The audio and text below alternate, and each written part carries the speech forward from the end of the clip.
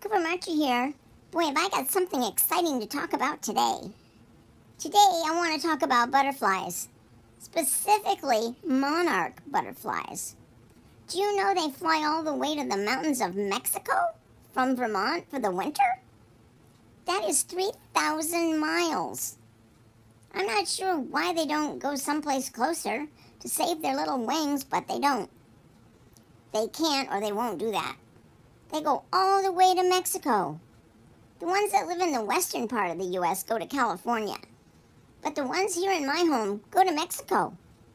And then they all come back again, all the way back for the summer. This seems slightly weird and exhausting behavior to me. And strangely, they are the only butterflies that do this. Can you imagine with their tiny wings, they must be exhausted for days upon arrival in sunny Mexico. You would think that it would just be easier for them to just stay here and curl up by the fireplace. And the truly incredible part is, they start out as these caterpillar things that don't even look like butterflies.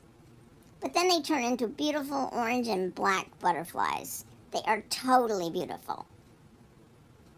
I'm no expert, but I'd say if they can do that with their tiny little bodies, I would think humans could be capable of doing far better than they are doing right now. Just an observation. Cooper Marcher here. Ciao.